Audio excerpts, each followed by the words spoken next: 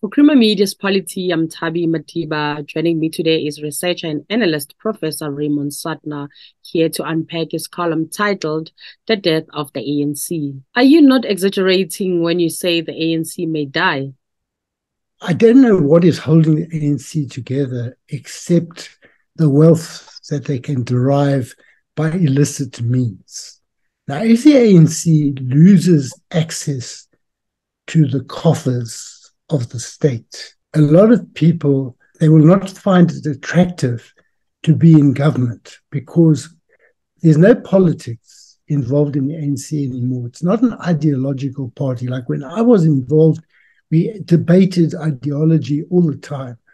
ANC of today is devoted to hard cash. And if that falls, if you can't get access to that cash, there won't be some glue that is holding them together. As I said in my article, green, gold, and black used to signify dedication to the needs of the oppressed.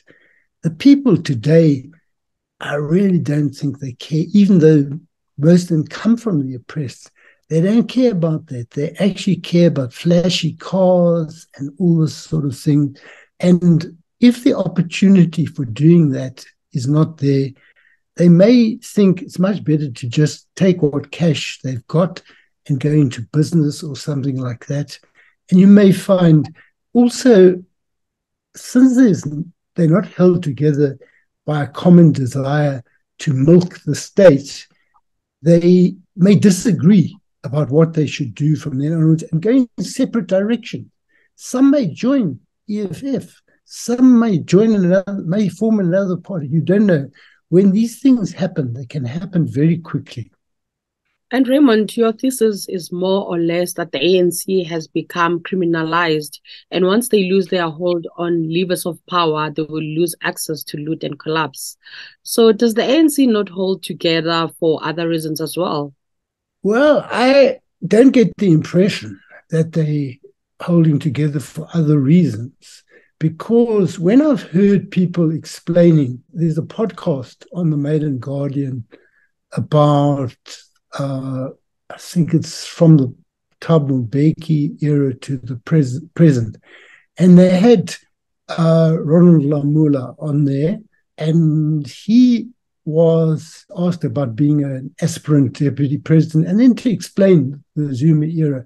And he couldn't explain it. I mean, it was just not coherent. Now, you have a sense that the guy is on the national executive. He wants to be deputy president, and he can't actually put sentences together about the Zuma era. I mean, surely we can say the Zuma era entailed violence, corruption, heightened gender-based violence, and all of these related to some of the characteristic and the centralization of power in Zuma himself. It was a period of audacious criminality. So what I feel is, if someone can't explain the Zuma era and he's actually come in to politics, he's been in politics during that period, and this is a leader, what does it tell us about the organization? I don't think he's the only one. And when they talk about that there's not a strong NEC and all of this, what exactly is strong for them? They don't explain that they're not giving us a clear vision. They don't talk about visions. Visions are not, their vision is of rands and cents in millions denominators, not thousands. So I don't think the ANC's got an ideological glue that is holding them together. And also you speak of the collapse of the ANC signaling state collapse.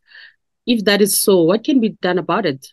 Well, if the ANC collapses and is the strongest party, you're going to have a crisis. And I would believe that it's very important for what some people call civil society. I'm not totally happy with the phrase, but if civil society were to come together, professionals, business, a whole lot of others, to try to have an emergency type of government That would be a way of dealing with this.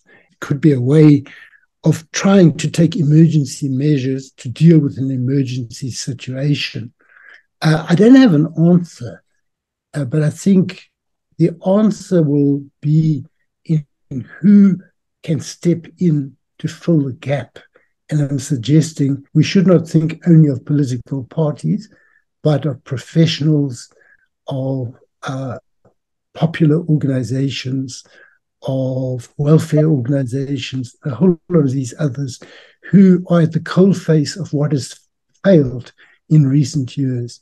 So that if the ANC collapses and the state collapse, we're in real trouble. We're going to be in real trouble if the power system collapses. Now, this is the political power system which is going to collapse. And who knows which will collapse first. They're doing their best to stop ESCOM from failing.